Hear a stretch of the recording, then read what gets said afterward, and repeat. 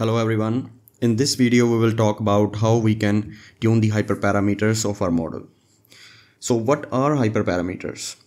Hyperparameters are the parameters which control the behavior of the training algorithm and the structure of the model.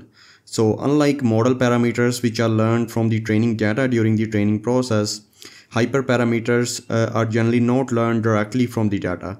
Instead, they need to be specified beforehand before the training process begins and can significantly affect the performance of the model. So for that, what we need to do is we need to import all these libraries. Again, Torch, Geometric, RDKit, Optuna. We will be using Optuna for hyperparameter tuning and Torch, Geometric and RDKit for generating our data and model training. So once these have been installed, let's go ahead and import other libraries and modules from Torch, Geometric and Optuna. This is the same seed which we have set before, so I'm keeping this constant. Next, I am loading this final data set which contained 4192 molecules, and in the next lines of code I'm generating graphical data in the form of a list. So let's go ahead and do that. Next, I am just defining training and test size. And now this is the most important part of hyperparameter tuning using Optuna. So what we need to define is an objective function, and we need to wrap all of our content inside this objective function. These are the parameters which we need to tune. So learning rate, weight decay, and we are basically providing here the range of values which we want to check the model performance. So basically learning rate we want to check between 10 raised to the power minus 5 to 10 raised to the power minus 1. You can also log transform this if you want. I am just keeping this one false. Weight decay, which is another hyperparameter, we are screening between 10 raised to the power minus 6 to 10 raised to the power minus 3. Dropout between 0 to 0.5. You can also provide a step size, so it will abstract the values with the increment of 0.1, so 0.0, 0.1, 0.2, 0.3, 0.4, 0.5. A number of layers. Now this is integers, so it would be 2, 3, 4, 5 or 6. Hidden channels would be with a step size of 32, so it is between 32 and 192, so 32, 64, 128, stuff like that. You can also optimize your optimizer. If you remember, we use the Adam optimizer. You can use Adam, RMS prop and SGD, but I am not doing that in this tutorial. So if you want, you can just uncomment this one out. And yeah, finally we have a batch size. Again, it is an integer and with a step size of 16, between 16 and 128. So 16, 32, 64, 120, stuff like that. So these are the values among us which the Optuna would screen the hyperparameters. So this is again splitting the data set into training and test subsets. And here I'm not providing a batch size because this is a hyperparameter and we are tuning that. We have already defined this variable up here, batch size, right? So we are just keeping it as batch size. And again, this is just the code to check if the GPU is available and uses it if it's possible. Otherwise, it will default to CPU. Now in the model here, these things are fixed in channels and edge dimensions, as we talked about in the previous video, and these are the hyperparameters. So we have defined hidden channels, number of layers, dropout up here. So we don't need to provide any number here because these are the variables. And optimizer, like I said, if you want, you can screen this, but for this video I am just keeping it as an Adam optimizer, but I am varying the learning rate and weight decay which we have defined up here, learning rate and weight decay. So all these things are wrapped inside an objective function, and the training and test functions as well, they are wrapped inside the objective function. And this is the same training function which we have used before for training data, and this is the test function or evaluation function which we have used before. So I'm just keeping them the same. There are no changes. This is the training loop here. If you remember, last time we used 50 epochs. This time I'm using 75. You can take 100 as well. This line of code would return the train root mean square error, and this would return the test root mean square error.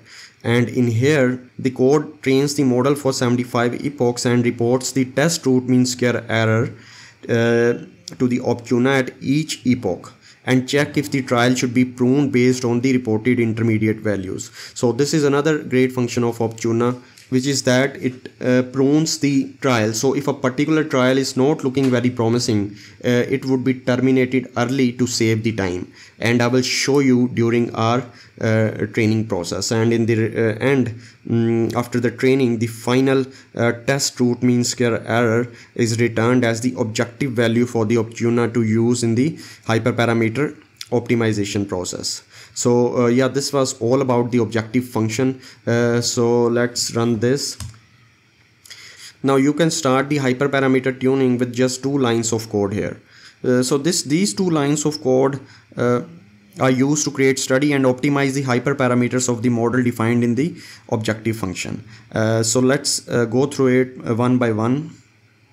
Here we have Optuna.create study. So this function initializes a new Optuna study, which is the main object for running the optimization, and direction is minimized. So basically we have test root mean square error as our objective. So we want to minimize this. If let's say you have R square, you want to maximize that, but in here we are using root mean square error and we want to minimize that. This is just the study name. You can give any random name, and this specifies the storage location for the study's data. Here it uses SQLite, a lightweight database, with the file name htune_afp. AFP stand for attentive FP, and you can just give any name here, but the extension should be .db.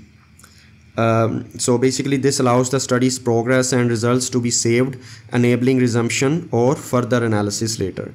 And then we just run this line of code, study.optimize, with objective function in here and number of trials. And again, basically if 100 trials means it will do 100 permutation and combination of all these hyperparameters randomly. So you can give 200, you can give 500 if you want, but just for this tutorial purpose I am giving 100 trials. And if you run this, so before I run this, I just wanna mention here just few more things. This is just for printing. At the end of the study, we want to see our best parameters. So best parameters can be provided by study.best_params, and we will print these out. And we will also get information about pruned trials, completed trials. So study statistics, number of finished trials would be study.trials. Number of pruned trials or terminated trials would be length of pruned trials, which we have defined here. And number of completed trials is length of the completed trials, which we have defined here. So yeah, all these information will be printed out at the end of the study. So just to run the study, I can run this line of code here. Now as you can see here, a new study created in RDB with the name hyperparameter tune AFP. Now you saw in the previous video, it generally takes a long time to train on CPU. So since we are doing 100 trials and we are also running for 75 epochs, it will take a long time if we just let it run on Google Colab.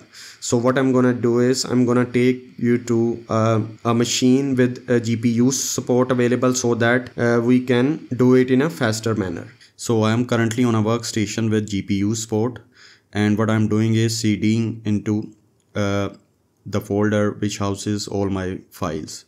So pytorch_lipo_optuna.py is the file that we wanna run. So let's open this in VS Code.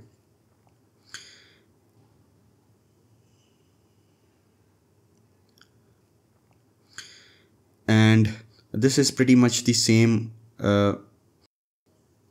code that I have just shown you in Google Colab. So it just has .py extension, and we are gonna be running this in here. We are gonna be running it for 75 epochs and 100 trials.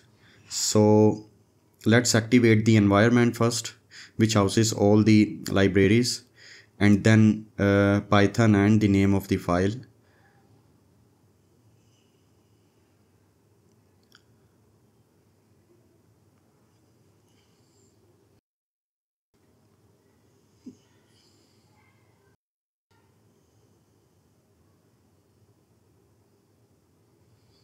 So it has started running. As you can see, a new study created in RDB with name Hyperparameter Tune AFP.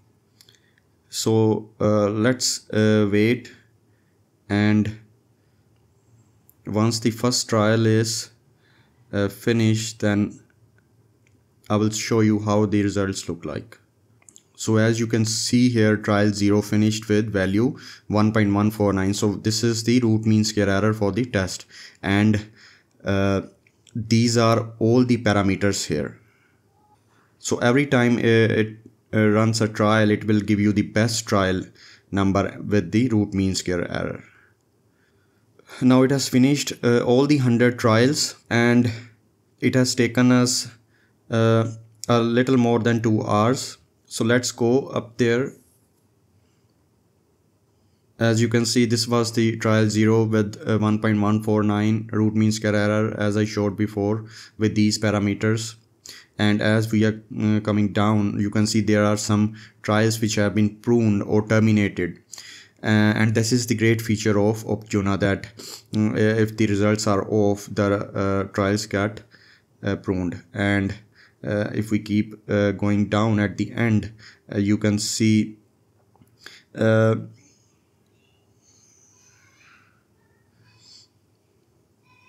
best trial is 85 with root mean square error of 0.607. So I think this is just amazing results. Initially we had 0.713, and these are the parameters with number of layer 6, hidden channel 64, batch size 96. Previously we had batch size of 32 and number of layers 4. Hidden channels were the same.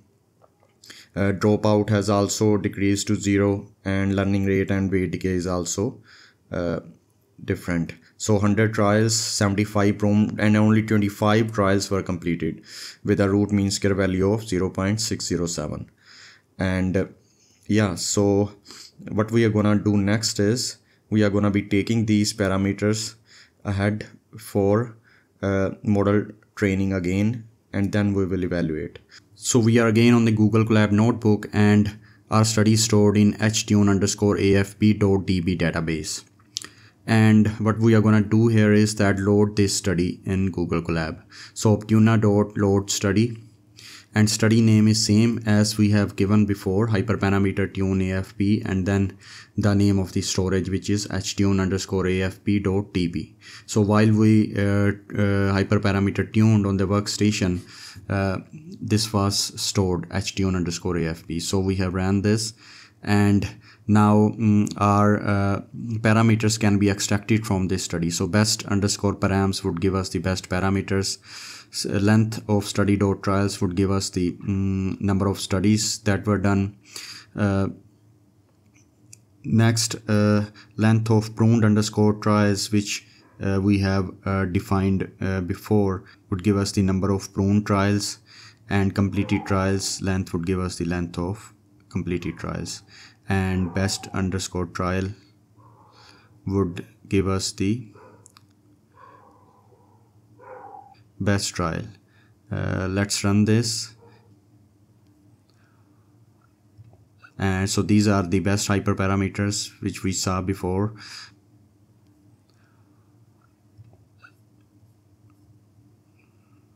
Number of finished trial 100, prone trial 75, completed trials 25, our root mean square error for test is 0.607 for best trial, and all these are the hyperparameters.